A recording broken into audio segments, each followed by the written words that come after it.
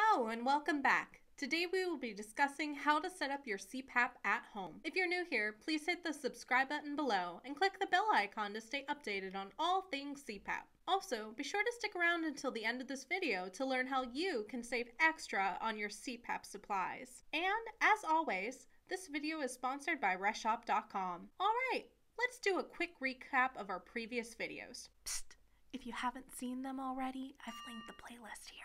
In previous videos, we've discussed pressure settings and how they dictate what machines we need. Now, after acquiring a CPAP machine, you must have your doctor or CPAP provider set the machine for you according to your prescription, including the level of pressure relief needed, if any. This is due to the fact that all machines have a clinician menu only doctors and providers are able to access. Once the CPAP is set, now we can look at user comfort settings.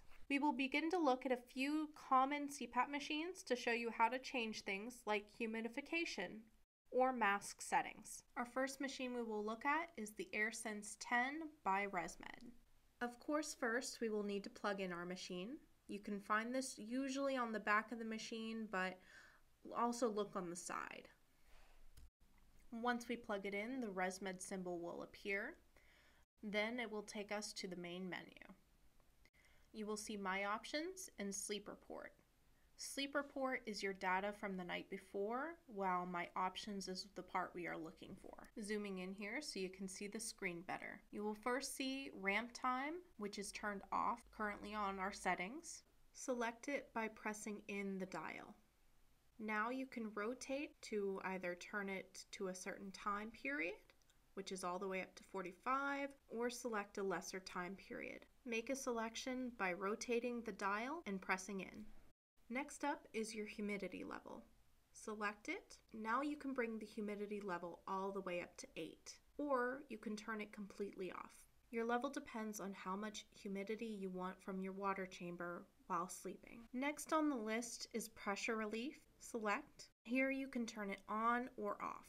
Next is Smart Start. This just means that the machine will automatically start once you breathe into it. Again, you can turn this on or off. Next up is Mask Type. Select. Once you select your mask type, the machine will adjust your pressure accordingly. Next is your tube type. Here, you can choose between slimline tubing or standard tubing, but you can also choose a standard tube. Next, you will see Run Mask Fit. This allows you to check and see if there's any air leaks. Followed by Run Warm-Up. This allows you to preheat your humidifier. Next is an option for an airplane mode, followed finally by About, which allows you to see all the extra information about your machine. Now let's take a look at the DreamStation Auto by Philips Respironics. You will notice on this machine that the power port is on the side rather than on the back of the machine. Connect your power cord here. You will start by seeing My Info. This is a section where you can check your sleep data. By rotating the dial and pushing in, you can select to preheat your water chamber, or you can turn this off. Keep turning right until you see My Setup. This is where you can change your settings. Your starting ramp pressure will be locked by the clinician menu. However, you can change the time that your ramp is run for. Flex, otherwise known as pressure relief, will also be locked. Next is an option for your humidification. You can have this as a fixed pressure, or you can have it adapt as the night goes on. Next is mask type. If you have a Philips Respironics mask, you will find your correlating number on the cushion. If you have a mask of any other brand, we recommend turning this feature off. Tube type is dictated by your tubing diameter. However, if you have heated tubing attached, this feature will be locked. Next is your language setting, followed by your Bluetooth setting. You can turn this feature on or off. Finally is your clock, which you can adjust time, and then you have an option to go back to the main menu.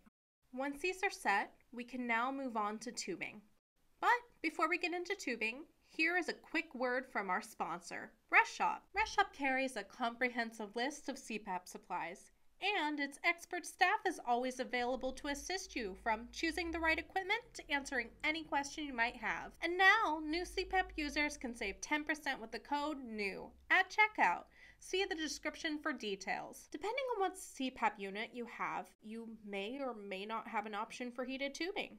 If you do, heated tubing is a great option for those whose room temperature often falls below 75 degrees Fahrenheit. This is because sometimes the heated vapor from your water chamber can instead become liquid water if it becomes too cool in temperature. To counteract this, heated tubing keeps the vapor warm all the way from your CPAP to you. However, that said, heated tubing is not always best for the average CPAP user.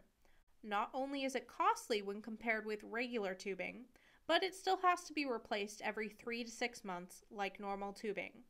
So, to save money, if you don't need it, we don't recommend heated tubing. Save it for the winter. Once you've decided which tubing, you can connect it, like so. Next, we will connect your mask. This is simple to do. Just locate the end of the tubing and connect directly to the connector on your mask. Be sure to make a tight connection, as a loose connection can leak air. Next, we will turn on our CPAP machine. This will be different for each machine, however, but most buttons are very similar. Now, put on your mask and begin to run your hand along the tubing from your machine to the mask connection. Check for any escaping air and adjust as needed. Your mask will have a built-in pressure valve to release any excess air. Please be aware this is a normal part of a functioning mask. However, if you feel any air leaking from around the sides of your cushion, you may need to adjust your mask or get a different cushion size. We recommend checking for air leaks about once a week until you become comfortable with your new CPAP. Remember, cushions should be replaced every 3 to 6 months along with your tubing, as this prevents any air leaks. Any comments or questions? Let us know in the comments section below. We would love to hear from you. Join us next time as we discuss how to properly clean your CPAP equipment, as well as different cleaning options. Thanks for watching, and we'll see you again next time.